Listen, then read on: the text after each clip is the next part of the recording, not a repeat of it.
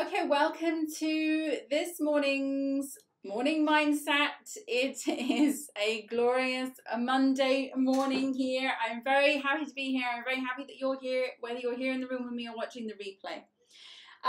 We have been talking. So I basically shared a story yesterday of something that happened to me over this last weekend, which sort of took me aback, and then it really made me think about where people's mindsets are when they interact and approach things and what their expectations are of interactions with other people, which led me on to thinking about the supported mindset. And if you watch back on yesterday's video, we did part one, which was the who are you, which was the beginning of kind of like understanding the supported mindset, which in a nutshell, the supported mindset is constantly feeling that anything that happens around you is for your support.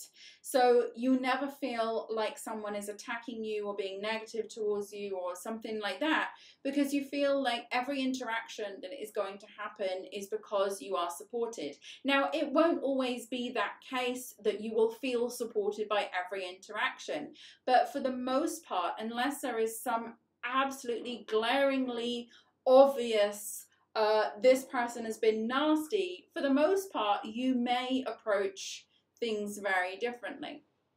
And usually if somebody is being mean or nasty or offering, negativity or something like that, then there is usually a reason behind that which is linked to them and not to you. Okay, so we're talking about the supported mindset and how to get into that supported mindset. So we talked just about who are you, like who is that person that is currently achieved the goal. You always have to visualize yourself in the position of that person, and we're going to unpack this a little bit more today. So I've got another task for you today. We've got 4 in total. We did yesterday's, so if you haven't done yesterday's, go back and do yesterday's before you do this one. But the next task for today is to identify what is it about you now that is different about who you need to become. Okay, so I'm going to give you a little example of this to kind of get your creativity flowing about, where you are at right now.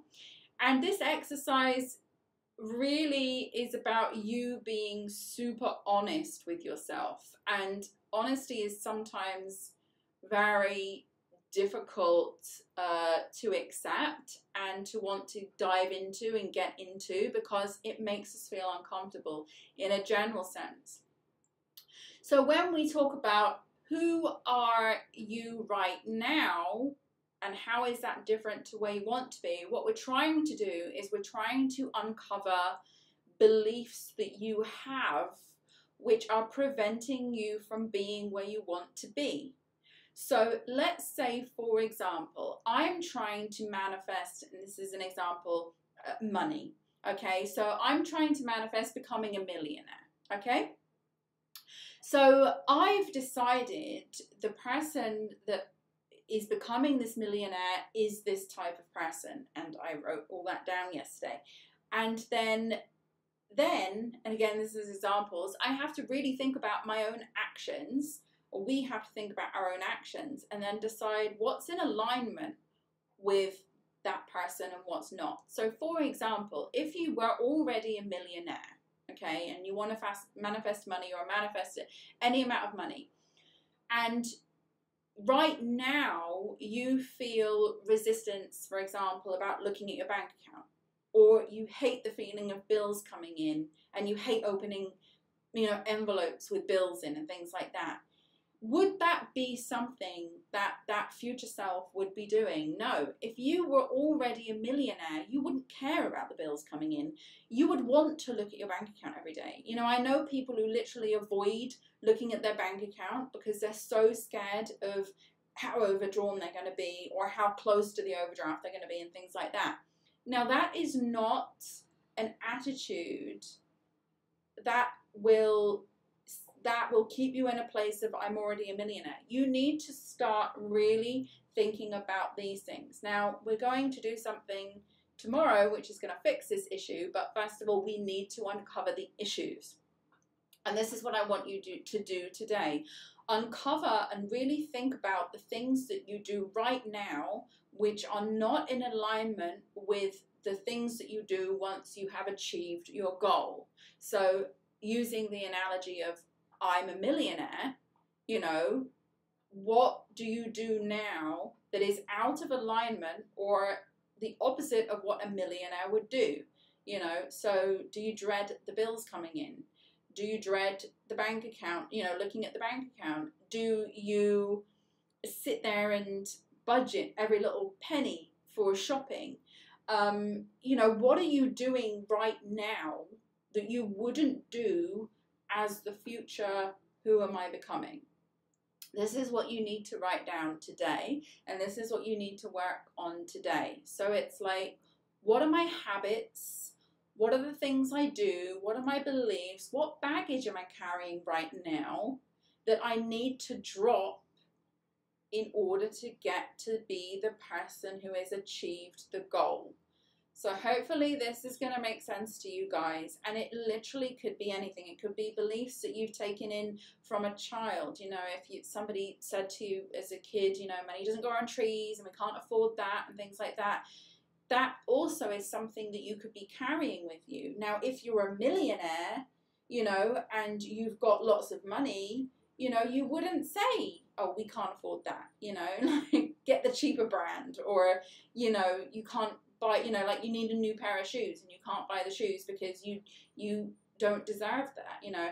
And it's funny, it's interesting, because when I went through this process myself doing the biohacking, I realized I'd been doing something consistently that had been stopping me from achieving my goal. And as soon as I let go of that and dropped it and realized I was doing it and stopped, suddenly I achieved this goal like in record time. It was basically the act of, I absolutely wanted to lose weight and be a slimmer version of me. And I would constantly tell myself, you can't buy new clothes because you're not at the weight you want to be and you don't deserve to feel good at the weight you are now until you've lost it. And that was constantly affirming to myself that I don't deserve new clothes because I'm not where I need to be. Okay, and when you do that constantly, you are keeping yourself in that current state. So if you are, you know, are having issues with money and things like that, and you're telling yourself you can't afford it constantly, you know you wouldn't be saying that if you were achieving the financial goal that you wanted to achieve right now. So you really have to be mindful of what you're doing to keep yourself where you are. And as soon as I let go of that and I said, right, I'm going to go and spend money on myself, I'm going to go and buy clothes for myself, literally 6 weeks later those clothes were hanging off me, and I haven't bought clothes for years. But I suddenly let go of one of the really key things that was keeping me from not achieving my goal. No matter how much I visualized it, no matter how, you know, like, this is a very key element to the process. You've got to offload all this baggage to free up that space for you to become that person you want to be. And you start with this simple identifying list. Identify the things that you do now that are completely out of alignment with who you need to be once you've achieved the goal, or who you are once you achieve the goal. So we are going somewhere with this. We've got another exercise tomorrow where we're going to be doing something with this list. But look at who you are, and then look at what you're doing now, and then try to really identify and pinpoint the things that you are doing right now which you absolutely would not be doing if you were in the place of achieving your goal, whether that be linked to feelings around money, habits that you have around money, things that you do. You know, are you somebody that goes into a restaurant and chooses the cheapest thing on the menu, not because you really want it, but because it's the cheapest thing on the menu? All of these tiny little details make up the fabric of you not moving forward into the person that you need to be. So we need to identify these in order to be able to do the next step, to be able to work on getting rid of them. So that's what you need to do today, guys. You need to really identify those things that are keeping you stuck where you are now, because they are things that you do now that are things that you would not do if you had already achieved your goal. So you've got to think, you know, like, you've got to connect the dots here. There's a lot of inner work that you have to do. You have to be very honest. And there could be some very uncomfortable things coming up for you around that, but you've got to dig deep. You've got to think about your childhood. You've got to think about your relationships. You've got to think about what you've been telling yourself and how you feel about yourself, you know, feelings of worthiness. You know, a lot of times, a lot of people don't realize that our own feelings of lack of deserving and lack of worthiness, and we don't deserve to have that, actually keep us in poverty and keep us stuck and not achieving our financial goals, because we are so deeply ingrained in a lack of self-worth that there is nothing else for the universe to do other than give us more lack of self-worth. So yeah, it's going to be uncomfortable, but it's absolutely necessary part of this process. So that's what I would like you to do today. Really think about it, and then come back tomorrow with that list, because we're going to start reversing this process so you can really start to become that person you are now. And no, I'm not going to tell you if you know, like, if you're somebody who doesn't spend money because you don't have money to go into debt. Absolutely not. But there's definitely something you can do, you can act on immediately, that is going to start the process of shifting all that out where it needs to be, in the rubbish. You've got to declutter this out of your mind in order to move forward. So that's what we're going to be doing today. Tomorrow, come back here with that list, and then we'll continue this process. But in the meantime, we need to stay focused on our goals, and we need to stay focused on our actions. So we are going to get into our daily accountability right now. So thank you, ladies, for being here. We're going to start our daily accountability. Journals at the ready, non-negotiable. Let's get started, and I shall see you back here tomorrow for another morning mindset. Take care, guys. Before we begin, don't forget you can join me live online inside virtual co-working space at www.virtualmissfriday.com/VCS. If you enjoy this session, give it a like. I'd love to hear from you, so write me a comment. And so you don't miss any updates, don't forget to subscribe. Let's begin. So now we're going to look for the positive with our gratitude. First, we'll spend 1 minute thinking of the day before.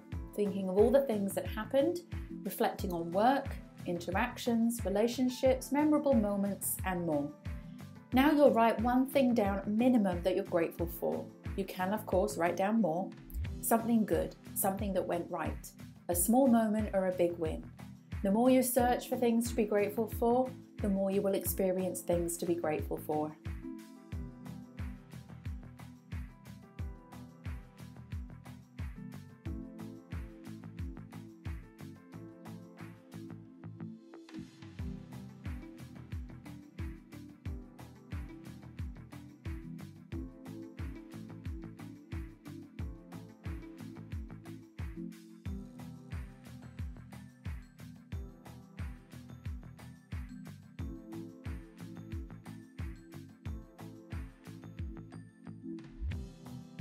Now we're going to read out your goal.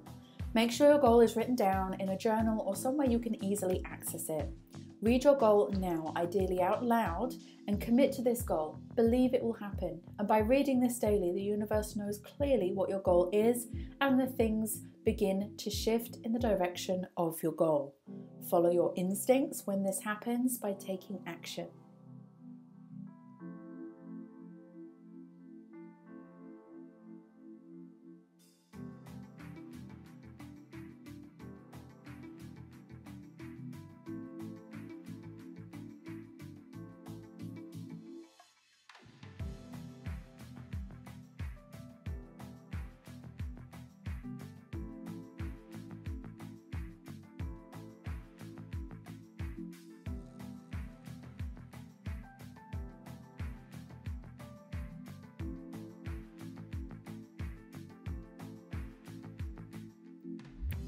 Now you need to see your goal in visualization.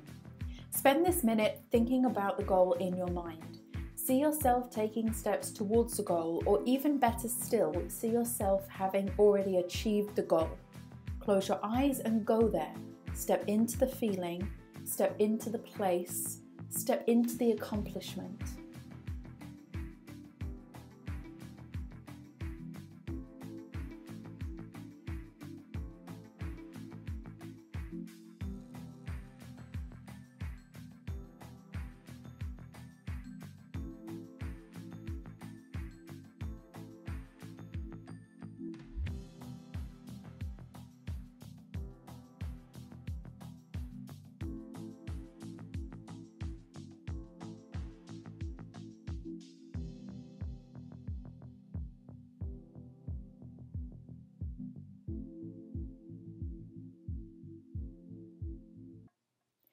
And finally, it's time for your most important task.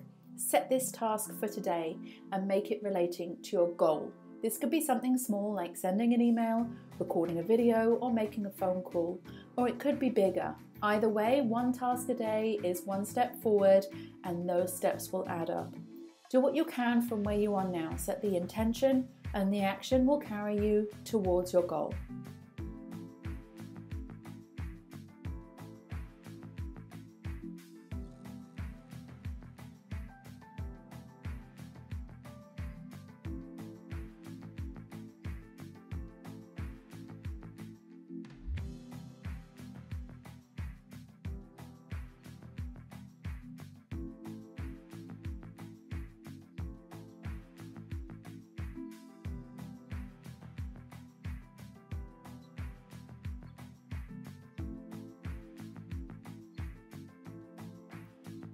Well done you for completing your daily co-create session. Have a fantastic day ahead, and I'll see you next time.